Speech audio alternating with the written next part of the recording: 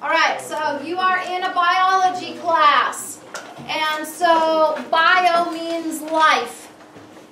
The logos, or the ology part, is basically knowledge. So we're learning about living things. And so you could say, basically your life is a biology lab, all the time you're living biology. So there's a lot of different things that we're going to talk about. First of all, living things are organized, and they require or acquire materials and energy, reproduce, respond to stimuli. Like I say, okay, let's get started. You responded to that stimuli. There you go. Living things are also what we call homeostatic, and we're going to talk about that word a lot. But basically, the term homeostatic means that you have to stay in balance.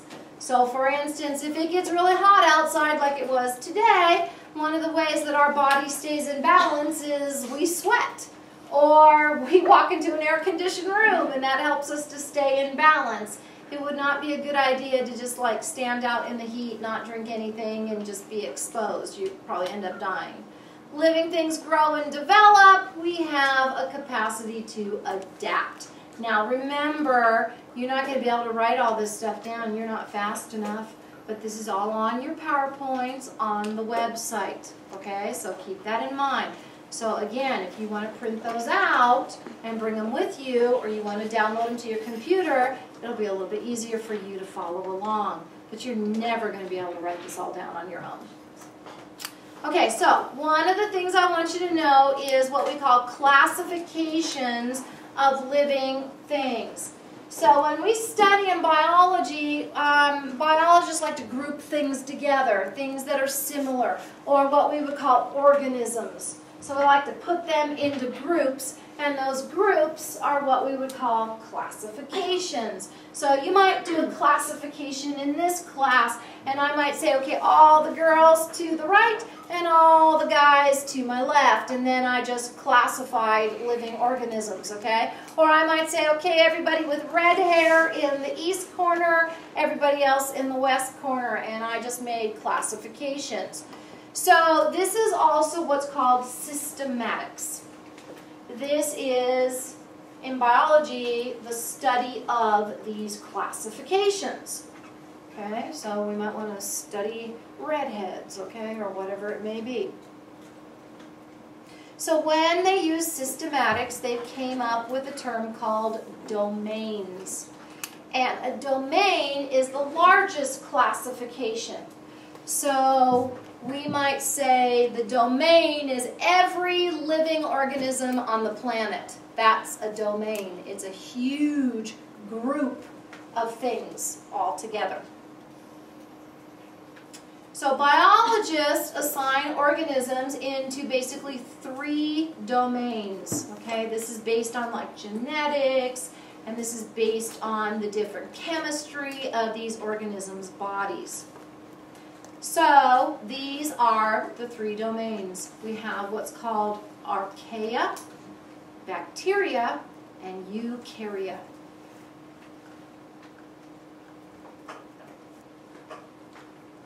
So archaea is kind of sort of like bacteria, but it's interesting, as scientists started studying different things, they started finding these little teeny tiny creatures that sort of kind of were like bacteria, but not really altogether like it. And they're like, we got to come up with a new group for these guys, or a new domain. So we're going to call it archaea, because it's like they're archaic, they're ancient types of bacteria. And if you remember, maybe you took biology class in high school or something, but have you ever heard the term of a cell? Okay, pretty common term. So we're made up of cells. Bacteria is made up of a cell. Archaea is made up of cell. Cells are the smallest living unit of life. A cell has the ability to live outside of your body. So if I took some of your cells and I put them in a dish and I gave them nutrients and oxygen, they could live. They don't need you. They could live all by themselves. If I took bacteria and I put them in a dish and gave them plenty of nutrients and took care of them, they could live because they're a single cell. They don't need anything else. But if I took one of your cells and the stuff that's inside the cell, which we'll talk about, but the stuff inside, if I took some of that stuff out, it couldn't live by itself. It has to be in the cell. So the cell is the smallest living unit of life. And archaea are just made up of one cell. They're what we would call unicellular, and uni means one.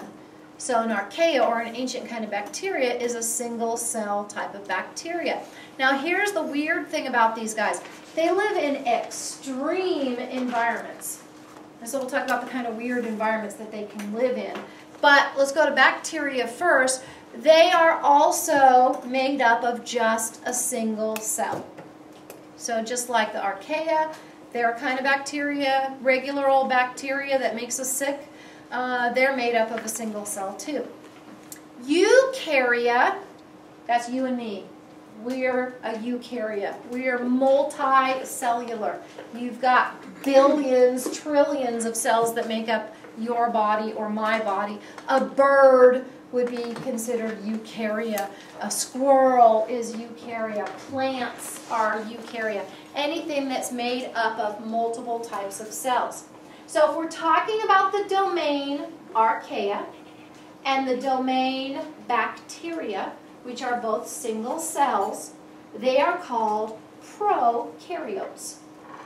If you're talking about the domain eukarya, which is basically all the plants, all the animals, all the birds, they are called eukaryotes.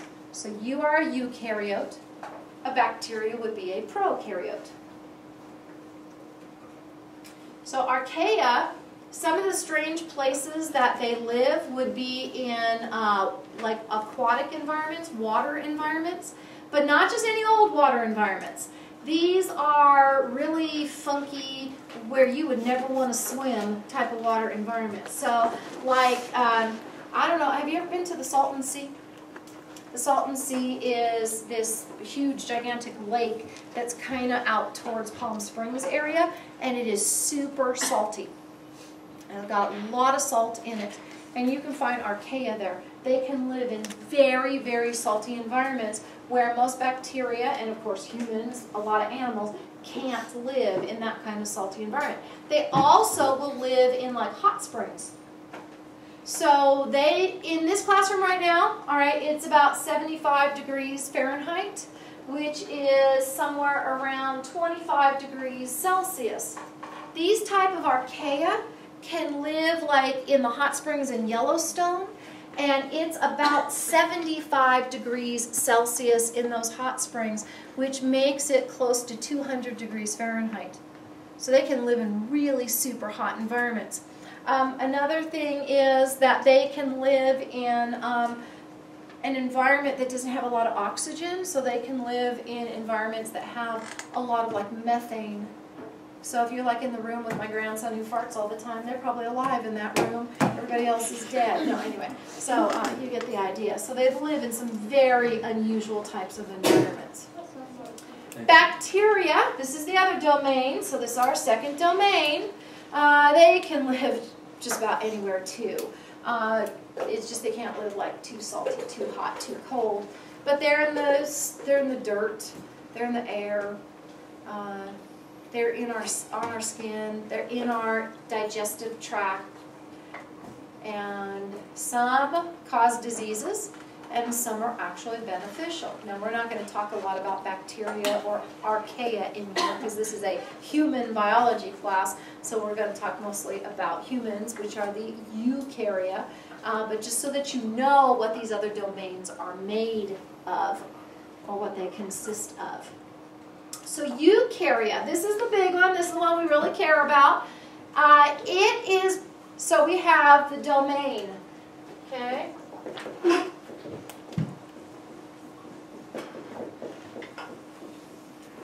That's the domain. Now we're going to take eukarya and break it down into 4 kingdoms. Because you know, all the multicellular, you got birds and animals, humans, plants, that kind of thing. So we're going to break this down into 4 basic kingdoms. So kingdom number 1, we have Protista.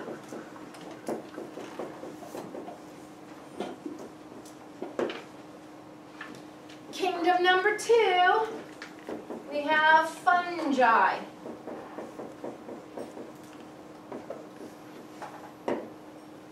Kingdom number 3, we have Plantae.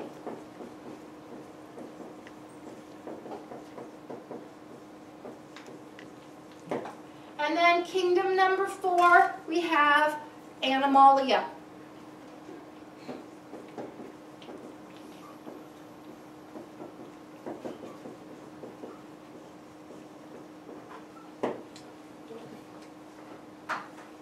So those are the 4 basic kingdoms. And they come from the domain Eukarya.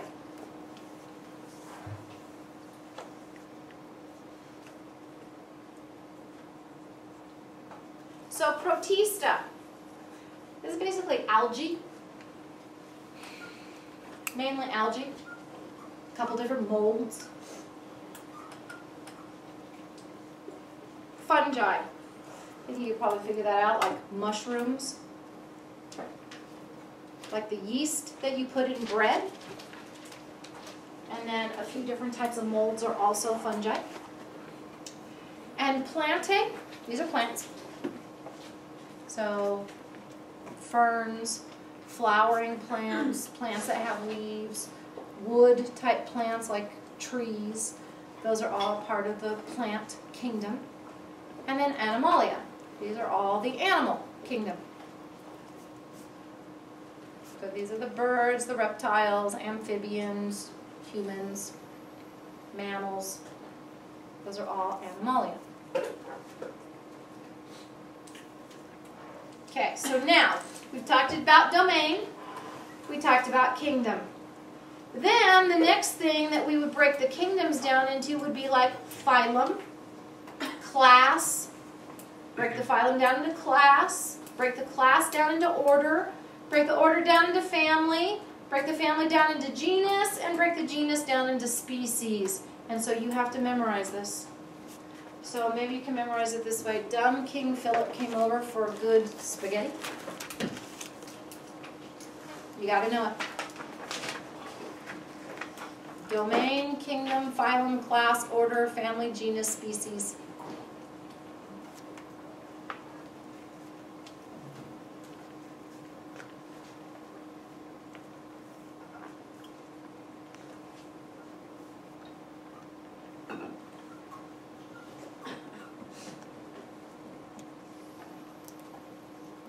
I'll let you do all the writing today, but you got to be prepared next Tuesday, because I'm not going to stand around and let you write all this. You've got it in your PowerPoints.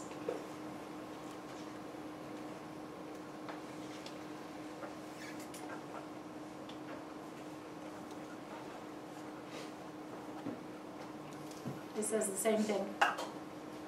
And I want you to know that you get more and more exclusive, smaller and smaller, less and less things are in the group as you go down, from domain all the way down to species.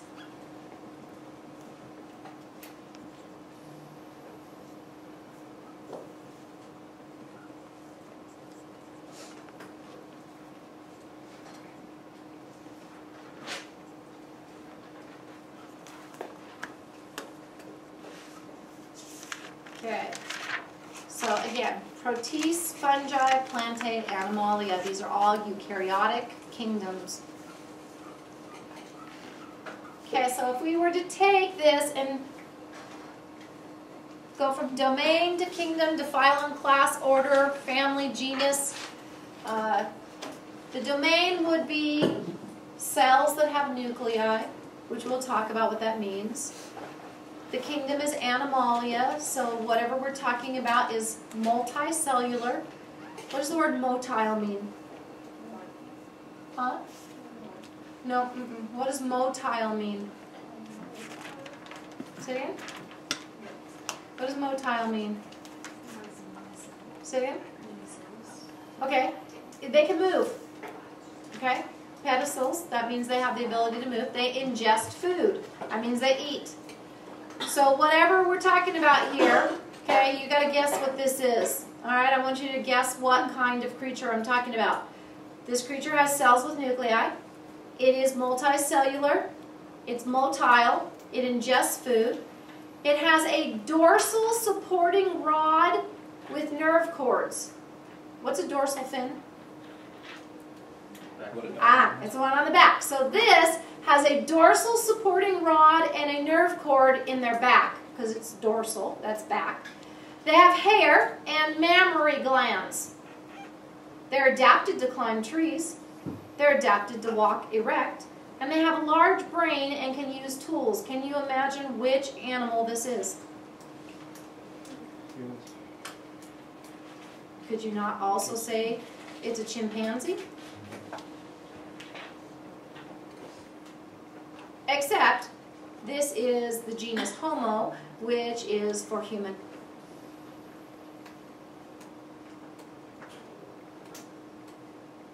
So human would be a Homo sapien. This would be a human. So when we name something, we typically give it two names, the genus name and the species name. So the genus name would be Homo, and sapien would be for human. Felis domesticus. Can you figure out which animal that is? Cat. A cat. Very good. Very good. All right, so another term for you to memorize, biosphere. The biosphere is a zone of air, land, and water on the surface of the earth. Basically where all the organisms live.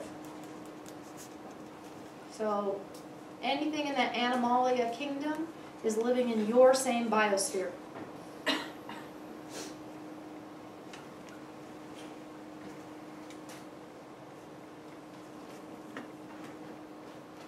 Another term, population. This is groups of individuals in a species in a certain area.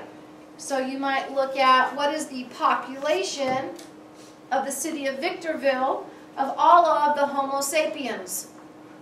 Anybody have any idea? About 200,000 people in Victorville, because that's what Homo sapiens are, right? Humans. So I'm asking, what's the population of all of the humans in Victorville? I think we have about 200,000 people. It's a big town now. Community. This is a population of different species that interact. Okay, so somebody tell me a community of different species that interact that you're aware of.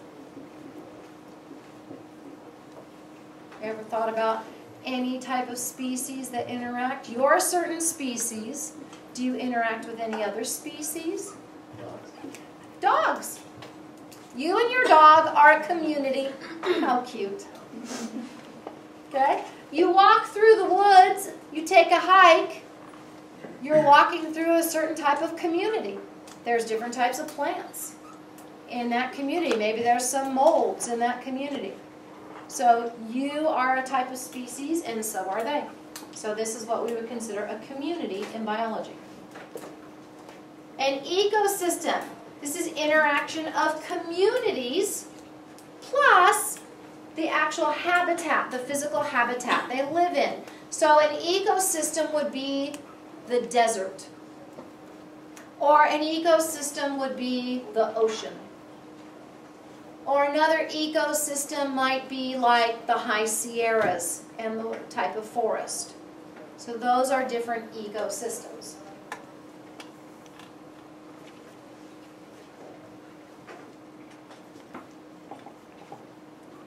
Anybody know what San Diego is as an ecosystem? You ever been there? It's what we would call a high chaparral. It's an in-between desert and forest. So ecosystems, you look at the what we call chemical cycling. So that's like the oxygen and the different things that go on in that system. The energy flow, that means the kinds of plants and animals, how they interact with each other. Okay, so that's how ecosystems are looked at. So you know there's going to be different chemicals in the ocean and the animals and plants that interact with each other in the ocean in comparison to, obviously, the desert.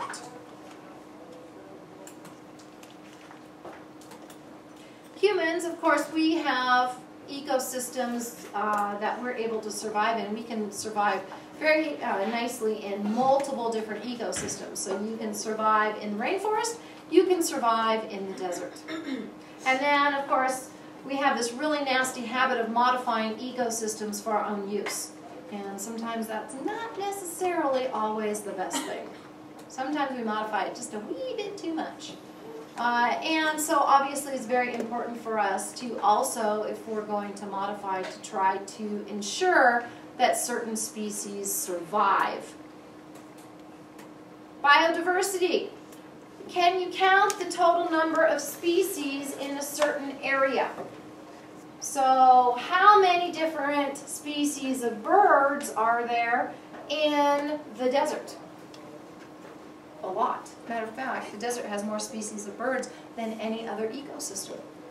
So how diverse or how different, how many different types of species are there in a particular ecosystem tells us the biodiversity.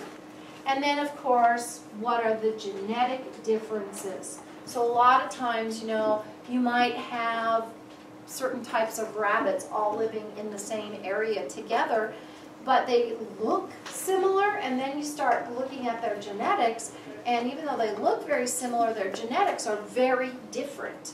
And so there's a lot of biodiversity. As a matter of fact, the more biodiversity, the healthier the ecosystem. Okay, so we're going to talk about this. You don't have to write this down, but we're going to go through, and you can't see it down here, but it says atoms. We're going to talk about atoms first. Then we're going to go to molecules. Then we're going to talk about the cells in our body, because this is all about humans.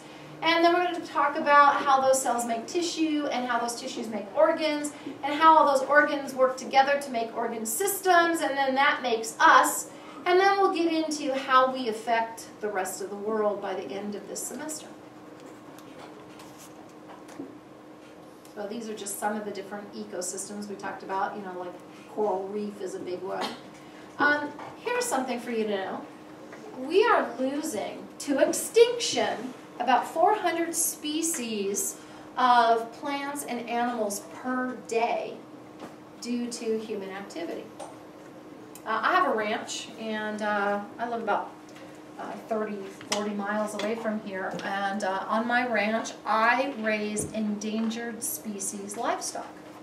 That means that most people don't realize you have chickens that are going extinct. You have pigs that are going extinct. You have cows and sheep and goats and things that we eat that are going extinct. As a matter of fact, every year there is about anywhere between 5 to 15 types of farm animals that go extinct off the face of the planet. For instance, I raise a type of goose. It's called a cotton patch goose. I have 50 of these geese. There are only about 100 of them in the world. So I own half of this species of geese. That's really scary. I raise a kind of pig called a guinea hog. It comes from Africa. And guinea hogs, we started using those pigs to replace heart valves in humans. So we would slaughter those pigs, people in the United States would slaughter the pigs, take the heart valve out of the pig, and give it to the human, which is fine, except they slaughtered so many of these pigs that there are only about 300 of them left in the entire world. So we have to realize that it's not just wild animals like bald eagles and tigers that we're not taking real good care of and they're going extinct, but so is our food. And that's a little bit scary because we're losing our food supply. And by the way, it's the same thing even with plants. There are certain types of corn, certain types of peas, certain types of apples that are actually going extinct. And you know why? Because we're now growing seedless everything. We don't grow watermelon with seed very much anymore because everybody likes it seedless. Well, what the heck are you going to do when there are no seeds left? And who's storing those seeds? Who's responsible to make sure that those watermelon don't go extinct? Who's taking the responsibility for that? And by the way, the answer is nobody. So there's a lot of stuff out there that we'll talk about. I'm going to show you some videos on all of this so that you're aware of some of the things that are going on in your ecosystem around you that can really affect us in a few years. It's a little bit scary in my opinion. So like I said, we're going to go from atoms, which is the smallest part of life, to molecules. Then we're going to talk about molecules and how they form cells. And we'll talk about how cells form tissue and how tissues form organs. And then how we put organs together to form organ systems, which basically makes you and me. Okay? All right. So part of what we're doing in here is studying anatomy. And that's all about what pieces our body's made up of. What's the name of this bone? What's the name of that bone? What's the name of this organ? And in lab, you're going to do all this. You're going to study bones, you're going to touch bones, feel bones, name bones, you're going to study the organs, you're going to see the heart and the liver and the lungs and all that good stuff, and I'll show you a dead body, you can see it all together. So you're going to have to learn a lot of the anatomy of the body, okay? Which will be really cool. But we're also going to study physiology in here, which is how the body also works. So how does it function? So anatomy is all about form or structure, and physiology is all about function and how it works. Okay, so we'll talk about how does the heart work, how does the brain work, that kind of thing. Okay? Any questions so far? We good so far? I can see you're not totally asleep, just yawning, but not totally asleep. That's good. Okay, whoa, you can't even hardly really read that. Okay, so just forget what those words say up there, except homeostasis. I want you to know homeostasis. The term homeostasis means balance. Your body and my body, we have to stay in balance. If our body isn't in balance, we get sick.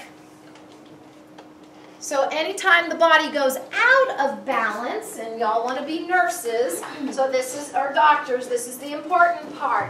Anytime the body goes out of balance and we get sick, we call this pathology. So if we're in balance, we have physiology. If we go out of balance or out of homeostasis, our patient gets sick and they have a pathology. Okay? So your job when you're working in the medical field is you're going to take that person who has the pathology and bring them back into balance or back into homeostasis or back into physiology.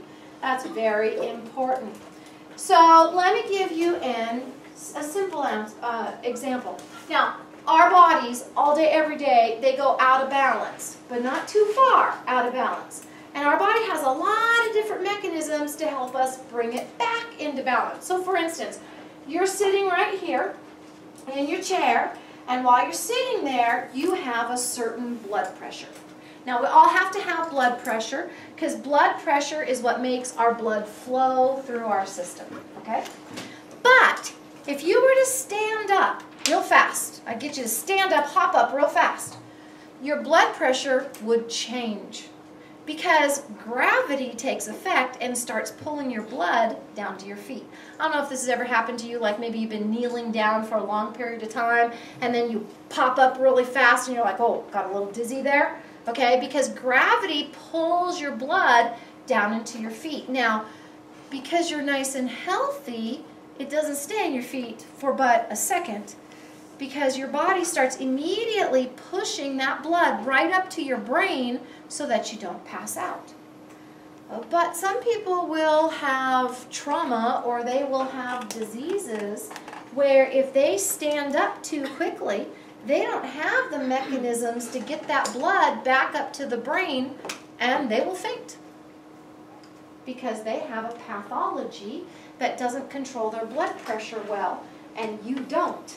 You have a physiology that's nice and healthy and controls your blood pressure, so you can pop up and down out of your seat all day and you won't faint at all. And you won't even know that your blood pressure changed slightly, but bam, it came back to normal really, really fast. Or let's try this one. Let's say that I have a college student who maybe they didn't get to eat lunch today, okay? So they didn't get to eat lunch today, so they decided, oh, what the heck, you know, I got to go to class. So here's what I'm going to do. I'm going to grab a Snickers bar and a Coke, okay? Now there's a heck of a lot of sugar in that, right? And you and me, all the time, we have sugar floating around in our bloodstream. We use sugar like energy, like gas in your car. You got a lot of sugar in the blood.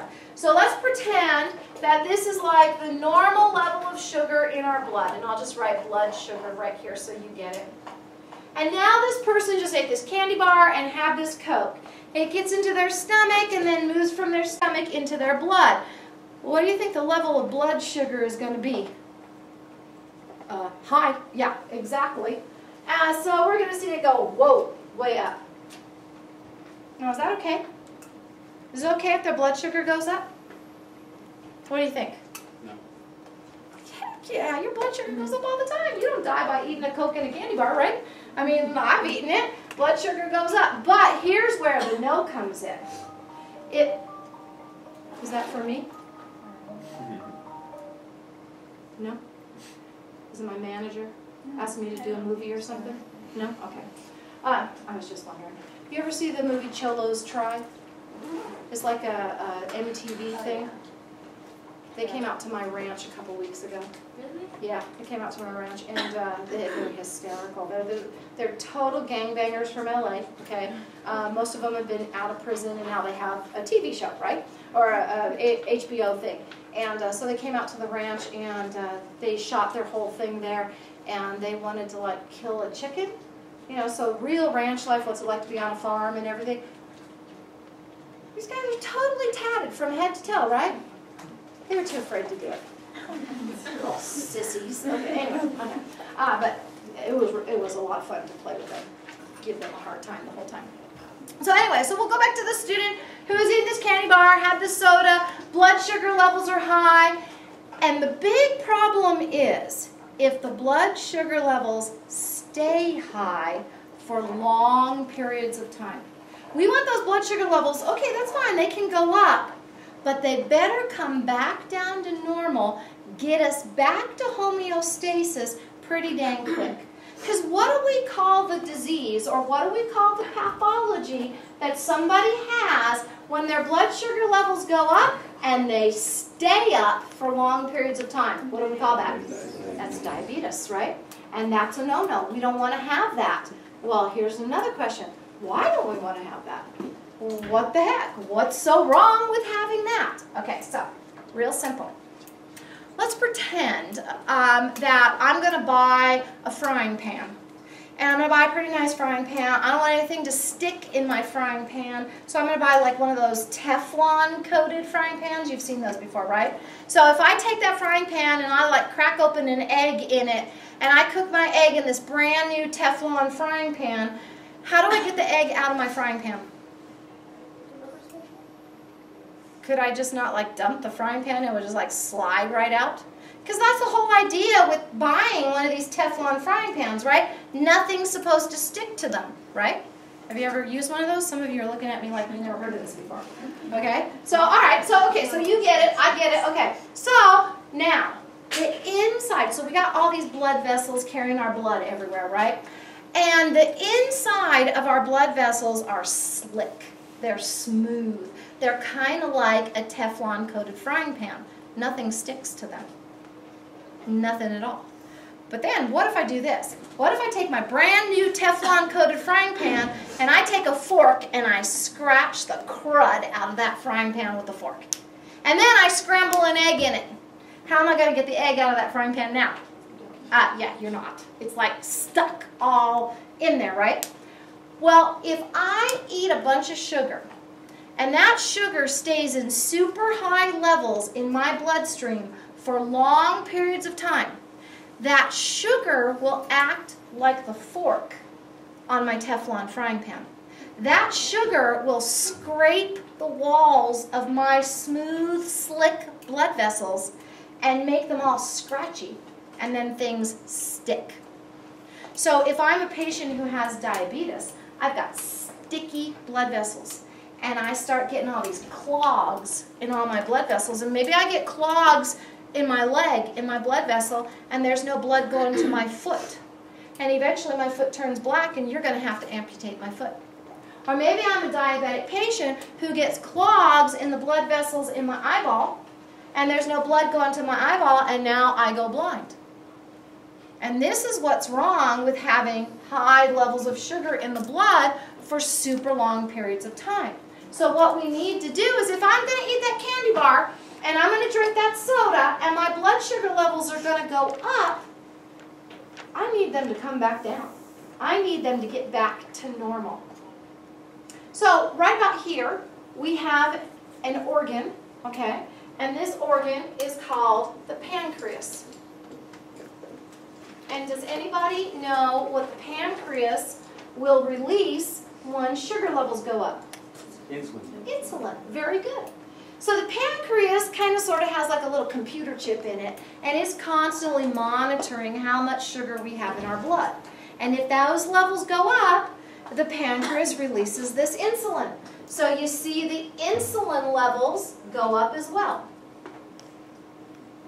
Okay, so now what the heck does insulin do to help us with this problem of high sugar levels? Okay, so on the outside of every one of the cells of our body, there are doors or gates. And these doors or these gates are all shut and they're all locked. And it's kind of like, you can almost think of like, you know, the parking lot at the mall. You got all these cars in the parking lot and they're all locked. Now, let's say you had like the old-fashioned keys that could get into the car. If you've got one set of keys, you're not going to be able to open every single car in that mall parking lot, right? You're going to be able to open hopefully just like one car. I did that one time. I don't remember where I was, but I was in some big parking lot. And you know how you just sort of kind of think, you know, your car is right here, and I don't know, you've probably walked up like I have to a car I thought was mine, and I'm not really paying attention. I put the key in, I turned it, and holy crap, that car door opened. And I started to get in, and all of a sudden it dawned on me, this is not my car. And you know how I knew? It was way too clean. It was like, whoa, this is a freaking clean car. But I was able to open this person's car. I really wanted to see if I could start it too, you know, but no, I didn't do it. I just locked their car and left. But anyway, my car was just like 2 cars over. But these doors on the outside of our cells, they have specific keys that will open them, and insulin would be like the key that can open some of these doors. Now, so when insulin goes up, it pops some of these doors open. And what will happen is the sugar leaves our blood, and it goes into the door, into the cell, and we fill that cell up, and it uses it for energy. So if we pop these doors open and the sugar comes out of the blood and goes into the cell, what will happen to the levels of sugar in our blood? It drops. Exactly. So now look what happens when insulin levels go up. Eventually, our sugar levels will go back down to normal. We go back to homeostasis. We don't destroy the inside of our blood vessels. We don't lose our foot. We don't get diabetes. Now, what do you think would happen to the insulin levels when blood sugar levels go down? Will they stay up? Will insulin levels go down? What do you think happens? Now, I'd say, yeah. It would be smart. Why would you waste all this insulin? Why would you keep it up if your blood sugar levels just dropped? You know, just stop making it. And that's exactly what happens. So this is just an example of how we maintain homeostasis. So if I eat a candy bar and drink a soda, my blood sugar levels might go up, but my body can make insulin, my pancreas is still healthy, and my blood sugar levels will come down in maybe 30, 45 minutes. But what if I really ate bad? What if I had like Pop-Tarts for breakfast, and I had a Frappuccino at like 10 o'clock, and then I had, you know, maybe a sandwich with chips and a candy bar for lunch? What would happen to my blood sugar levels? They'd be all out of whack. And let me tell you, they'd be up just about all day long. And people who eat all this junk food all day long, their blood sugar levels are up all day long, just like they're diabetic. Even though they can make plenty of insulin, even though their pancreas works plenty well. And this is one of the reasons why so many of your patients will have cardiovascular disease, because they eat too much sugar, or what we'll talk about later, too many carbohydrates all frigging day long.